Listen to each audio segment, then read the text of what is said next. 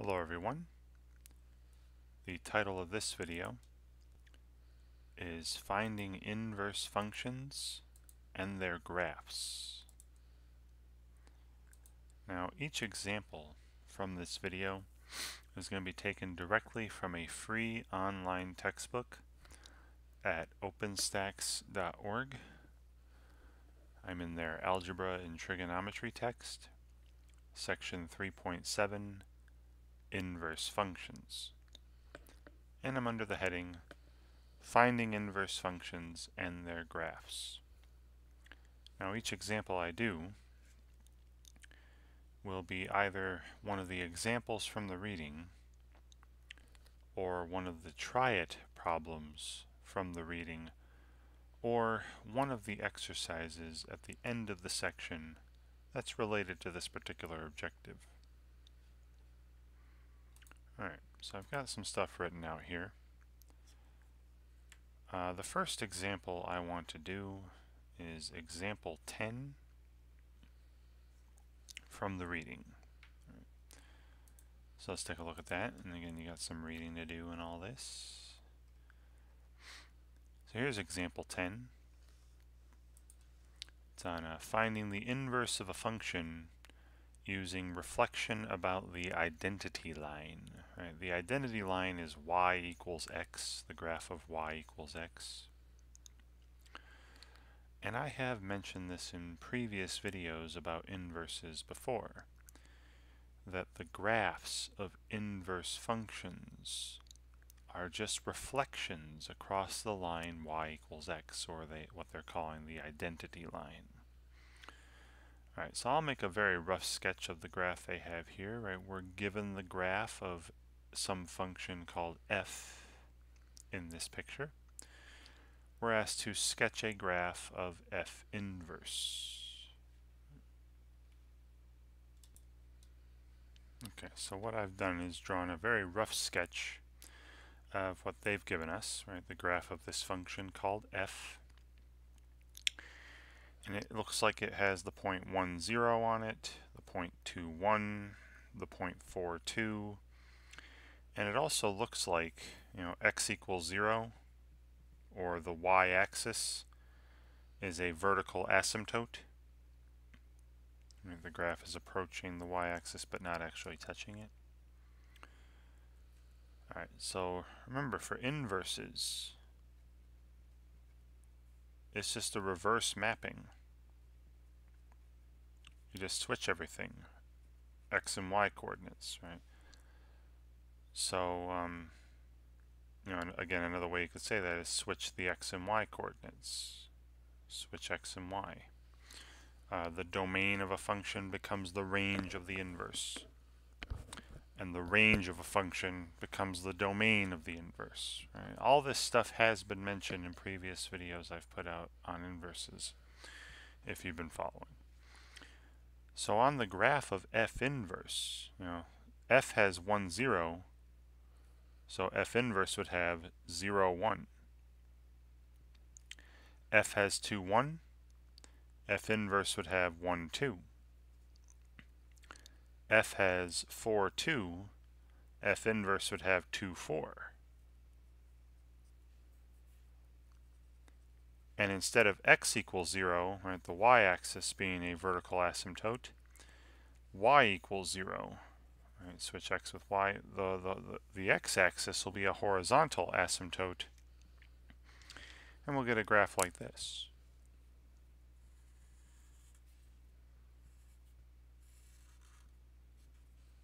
And this should be the graph of f inverse. And I'm also going to put up the line y equals x, right, that identity line. That's got 0, 0, and 1, 1, and 2, 2, and all that, right?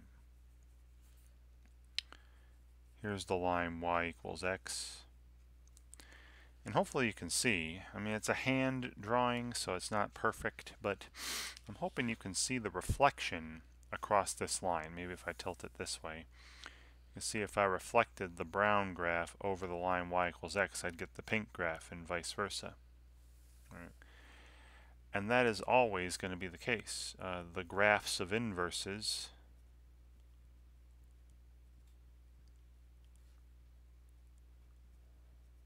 graphs of inverses are just reflections across this identity line, this line y equals x.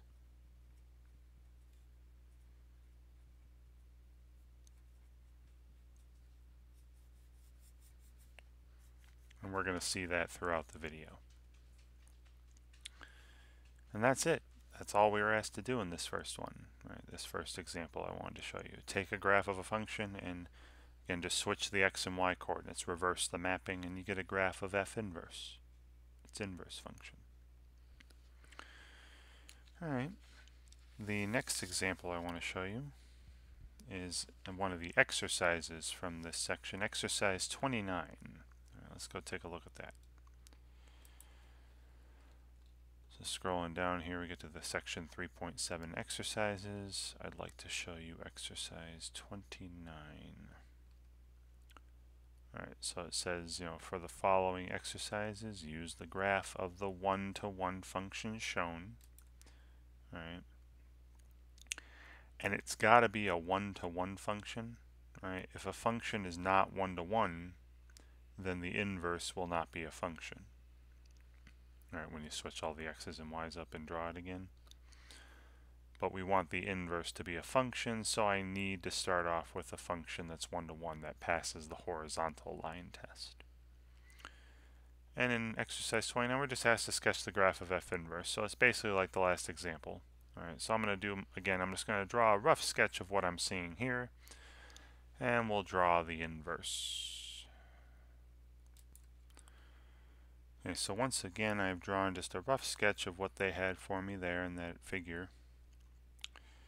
And it looked like the point 20 was on the graph of f and the point 62, so I plotted those points specifically. And then it was like half a parabola, just the top half of a parabola opening to the right. So for the inverse, very simply, again, you're reflecting across the line y equals x, or just switching the x and y coordinates, right, reversing the mapping in f. So if f has the point 20, f inverse will have the point 02. And if f has the point 62, f inverse will have the point 26. So 26. And instead of curling like this, again, all these points will be reflected across the line. Here's y equals x, and it's just a straight line with a slope of 1 going through the origin. And all these points on the original graph of f are reflected across the line y equals x, and we land over here, and it's it's like it's still the same shape, right? You're just doing a reflection, so the shape's not changing; it's just flipping over. So if you have a half parabola, it's going to be another half parabola, but instead of opening to the right, it's opening up. And here's the graph of, f inverse. Again, it should be pretty simple, this, in my opinion. If you're given a graph of a function that's, one-to-one, the graph of its inverse should be easy to make. Just switch the x's and y's, reflect across the line y equals x, however you want to say that. Alright, and that's it for that example. Alright, now the next example is also taken from the book, but I just wrote out the problem, the problems myself. So here we're asked to find the inverse function and then graph the function and its inverse. Alright, so I've discussed this as well in previous videos on inverses. How do we find the inverse function? Well, the function we're given here is, f of x equals 3 over x minus 2, or y equals 3 over x minus 2, right, where y represents f of x. Then we invert. Now what I mean by invert is, do what you do in the graphs, switch x with y, y with x. So all the y's in the equation become x, so this is x on the left side now. And all the x's in the equation become y, 3 over y minus 2. But now here, the y represents not f, but f inverse, right? We have inverted. And then solve for y.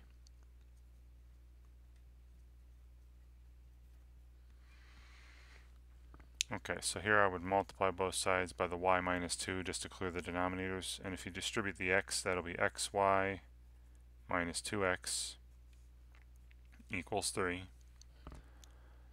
Then get all the terms without y to the other side. So we have x times y equals 2x plus 3. And then divide everything by x to get y alone. So y equals 2 plus 3 over x. Or 3 over x plus 2. There's your inverse, right? Y represents f inverse, right? F inverse of x equals 2 plus 3 over x. And there's part 1, right? That's the inverse function. Then part 2 is the graphing. Right, now the graph of f, these rational functions usually have asymptotes of some kind. Horizontal asymptotes, vertical asymptotes, slant asymptotes. So like for f, see the x can't be 2. So there's going to be a vertical asymptote at x equals 2. Right. And you got the point. I can plot some points here. If x were 3 in f, the output would be 1. Right? You have the point 3, 1. And you can verify this with some other points, but the graph's going to look like this to the right side here, that it's approaching the vertical asymptote. And then as you get bigger and bigger values of x, this will get closer and closer to 0, right? 3 over a million, 3 over a billion minus 2, 3 over a trillion minus 2. It's getting really, really tiny. So the x-axis is a horizontal asymptote. And then if I plug in -1, you'd get 3 divided by -3. That's -1 as well. So -1, -1. And then very similar, the graph will approach the vertical asymptote by going down here. And then, again, you can verify this with some point plotting of your own, and then approach the x-axis that way. So here's f. Alright, and then if I'm plotting f inverse, alright, notice here that in f inverse, x can't be 0. So instead of the x-axis being a horizontal asymptote, now the y-axis is a vertical asymptote. And also, instead of x equals 2 being a vertical asymptote, y equals 2, you'll see will be a horizontal asymptote. So I'll put in the little dotted line at y equals 2. F had 3, 1. This has 1, 3.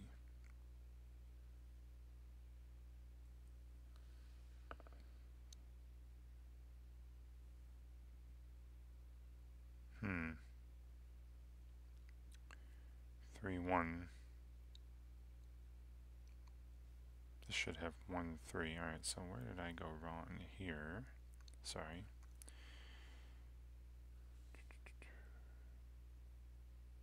Nope. Oh, I'm so sorry. This wouldn't be 3, 1. It'd be 3, 3. My apologies. So, oops. Alright, so that's a bad graph. I am so sorry. Yeah, you probably were yelling at me at your screen. That's not 3, 1. So let me do that again. I am so very sorry. So again, the xy plane here. Again, for f, x can't be 2. So vertical asymptote at x equals 2. And then, yeah, you have 3, 3. 3, 3 is a point on the graph of f. And it would still look, like I said earlier, approach the x-axis and approach the vertical asymptote, but more smoothly. It's approaching, it's going to get closer and closer to x equals 2 here. And then if I plug in -1, I will get -1. It's 3 divided by -3. So -1, -1. I'm sorry, 1, -1. Why did I make that negative? I'm just all over the place today. I'm so sorry. 1, -1. And no, it'd be 1, -3, wouldn't it? Good Lord. If I plug in 1, you have 1 minus 2, that's negative 1. 3 divided by negative 1 is negative 3. Alright, so there we go. This is a lot better. 1, negative 3. And the graph is going to do something similar. Alright, go approach the x-axis that way, and approach the line x equals 2. Alright, so there's f. I am so sorry. Now, for f inverse. Again, it's f of x, f inverse equals 2 plus 3 over x. X can't be 0, so again, the y-axis is a vertical asymptote instead of the x-axis being a horizontal. And then instead of x equals 2 being an asymptote, y equals 2 will be an asymptote. All that stuff is the same. And then 3, 3 will be on both of them. And instead of 1, negative 3, should have negative 3, 1. And you can check. You know, if x were 3 in the inverse, 2 plus 3 over 3 is 3. 3, 3 is on that. And if x were negative 3, it would be 2 plus negative 1, it should be 1. So negative 3, 1 would be on it. And then the graphs would be like this. Right, so like that graph reflected across the line y equals x. And then same thing here, this graph reflected across the line y equals x. Right, so here's f inverse. That's a rough drawing. That's actually pretty terrible. Alright, so what I want to do instead is, I mean, this is okay, but let me show you the graph on Desmos. Alright, that's a better, cleaner picture. Alright, so I go to that Desmos site, right, desmos.com, free online graphing calculator. Our original graph was y equals, 3 over x minus 2. So there's your graph there. And again, I'll put up the line y equals x so we can see the reflection, and I'll make it like a dashed line. And there's the point 3, 3, right? Here's the point negative 1, negative 1. And 1, negative 3 I said was on this, right? There it is. Okay. Alright, and then our inverse we said was y equals 2 plus 3 over x. Alright, and look at that. Right. Much cleaner drawing, and it's much more obvious here. I'm hoping you can see it, that the red graph and purple graph are just a reflection across this dotted line. Alright, you see how the red graph you have negative 1.5, 0. The purple graph you have 0, negative 1.5. Right. They both have 3, 3. They both have negative 1, negative 1. The purple graph has 5, 1. The red graph should have 1, 5. Right? And it does. They're reflections across the line y equals x, so they are definitely inverses. Alright, so sorry about the bad hand drawing. Right. But yeah, so finding the inverse, though, the way I did that was correct. And again, this is a bad hand drawing here. Let me cover it up. And I went to Desmos. I drew a better picture by hand after this, but then, go to Desmos to verify things. Okay, so let's do that one more time.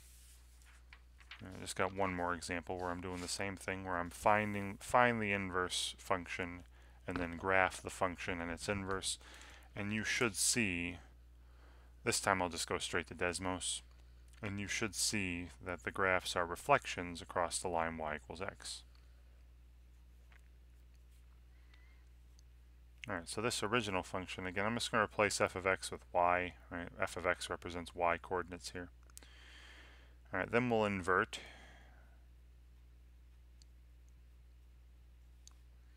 And now the equation becomes x equals 1 over y minus 1. But here, y represents not f, but f inverse. So I'll write that off to the side. And I can just flip both sides. This will be 1 over x equals y minus 1. And then add 1. So y equals 1 over x plus 1. Or, f inverse of x equals 1 over x plus 1. There's our inverse function. Alright, and now I'm going to go to the Desmos site and graph both of these, and we're going to see that their graphs are a reflection across the line y equals x. Alright, so the initial function we got was 1 in the numerator divided by x minus 1 in the denominator, so that purple graph there. And then the inverse we found was 1 over x plus 1. Okay, and look at them. Again, hopefully you can see it. Hopefully it's obvious that these two graphs, the purple and the red, are reflected. You can reflect them across the dotted line and they'll be the same graph. You know, reflect the purple graph across the dotted line, you'll get the red graph. And reflect the red graph across the dotted line, you get the purple graph.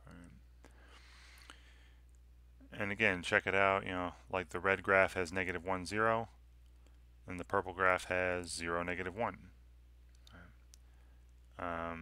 You know, the red graph has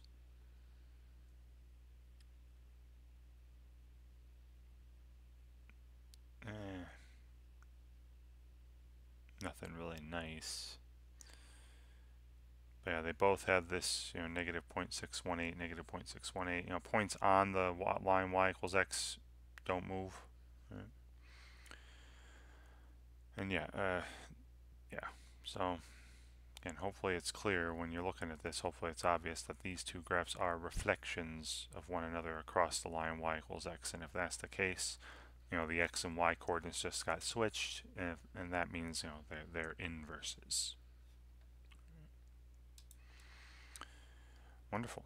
And I hope the process of, you know, finding an inverse is simple enough, right? Just change y's to x's, x's to y's, and then solve for the new y, and you'll have a rule, you'll have an equation for the inverse function. Great.